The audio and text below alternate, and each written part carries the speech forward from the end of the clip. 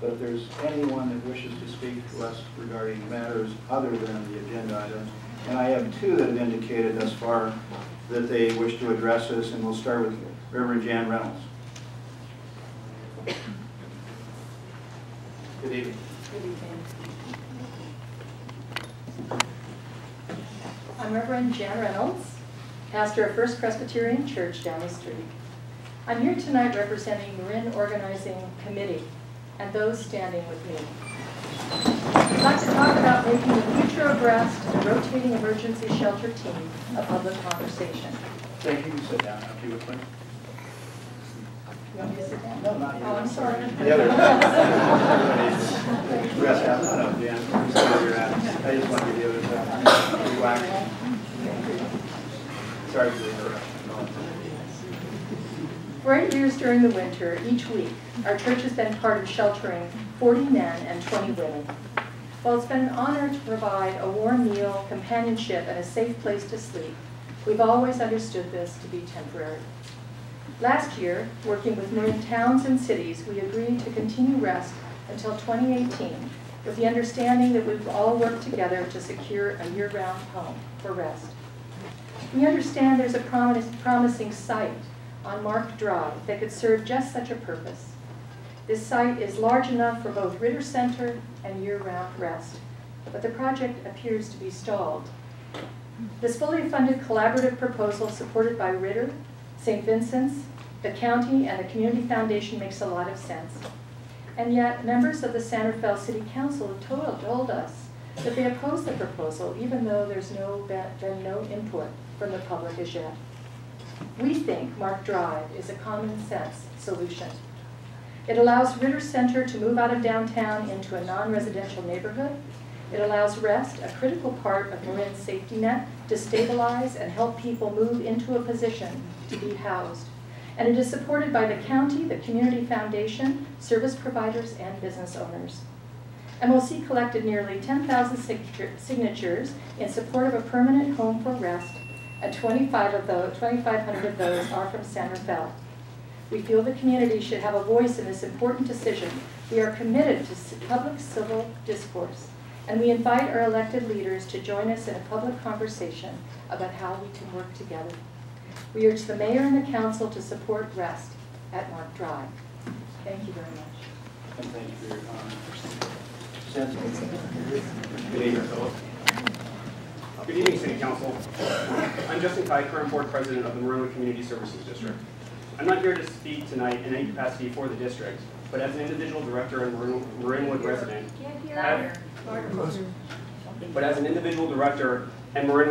I have great concern over the potential relocation of Rest and Ritter Homeless Services at 67 Mont Drive in North San Rafael, due to its close proximity to Marinwood Park and the park and rec facilities and fire services provided by our district. While Mont Drive may seem industrial and isolated, it is in fact surrounded by retail businesses, restaurants, and your North San Rafael constituents: Terra Linda, Marin, San Rafael Park, Contempo, Civic Center, and many other neighborhoods, as well as the unincorporated communities of Marinwood and Lucas Valley. Please do not simply move this problem to North San Rafael. Our Marinwood CSD has already dealt with numerous homeless encampments in our open space, which has posed a significant health and fire risk. If any location is to be chosen, I suggest that a more suitable location can be found out along the northern side of the 580 heading towards the Richmond Bridge. This industrial area past the Target and Home Depot truly does not have any residential communities that would be so adversely impacted like North San Rafael, and is overall a more effective and politically viable location. Unfortunately, the issue of homelessness in the Bay Area and Marin has only gotten worse over the years, and with the more resources and funding that are wasted upon it, demonstrating all we're doing is attracting more homeless to our region. Overall, I implore you to revoke this use permit, since this is not San Rafael's responsibility to carry this burden and prevent further attraction of homeless to Marin and our communities. Thank you. Thank you. Council members, as a business owner, I'm Matt Brown, and as a business owner here in San Rafael, I too share deep concerns about the relocation of Ritter and Rest into an industrial park. It is not a true industrial park. It is an office park where businesses thrive. We have a trend here in the county of taking productive buildings out of service for places of employment where businesses can grow and prosper.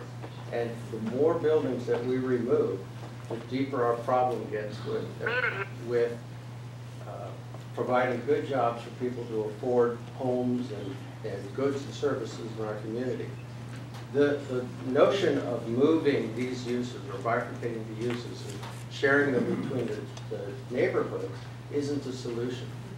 And for me, this is a problem that government must address, and perhaps a problem that government should put on its own property. And I submit that 1600 Los Gamos, which is owned by the County of Marin, would be a terrific location for this. There's very few residential homes in the immediate vicinity, and it would be a suitable location. But it is proven over the last 20 years to be a very difficult place for businesses to locate. So perhaps this might be a better location that doesn't impact directly with businesses. Another location, I know this won't be popular either, and sorry, Justin, but the juvenile hall might be a suitable location. It's, 100 acres that is fenced and has facilities for people, showers, commissaries, cooking, etc. That might also be a suitable location. Both of these are county-owned properties, and perhaps we should look for a government solution on government property rather than impacting individual neighborhoods. This will not be a solution. Moving to Mont Drive will not be a solution. It will just relocate the problems to another neighborhood. Thank you. Thank you. My name is Stephen Nessel, and I'm from Marinwood. You might say I'm from the Marinwood Unorganized Committee. We're not here today because in mass, and we probably could marshal up about as many people as you see in the room here tonight, because we just found out about this just this morning in this morning's paper. I fully endorse what Justin Kai said, but I want to add a couple points. First of all, I want to emphasize we have had problems with homeless encampments. There's a lot of open space in the area, about probably thousands of acres, and we think that this would really exacerbate, I can't say that word, but it's going to make our problems worse with homeless encampments. We've had 3 fires that I know of recently, and we regularly have to send our staff out to remove the homeless encampments. We actually don't have an enforcement mechanism. Secondly, this property is right next to Fairchild's semiconductor toxic waste plume, and I think you're going to have to look into this, but I doubt if you'll find that this is a place where people can live. So yeah, so 2 issues: homeless encampment, and secondly, the health of the site for human habitation, I think really needs to be looked at. I know Fairchild is an active cleanup site.